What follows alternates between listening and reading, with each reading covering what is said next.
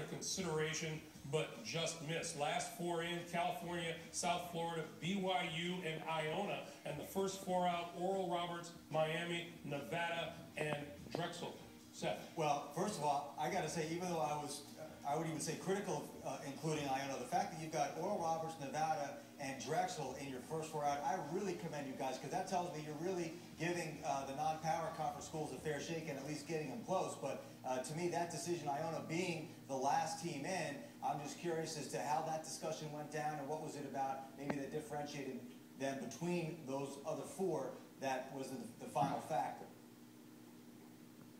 Seth, I'll tell you that conversation was an ongoing source of discussion for several days. And we worked long and hard to make sure that we got that last team as fit as we possibly could. We know how important it is, how critical it is.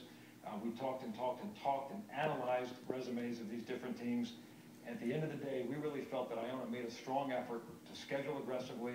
They performed well against that schedule. I think they were 5-3 in the top 100, if I recall.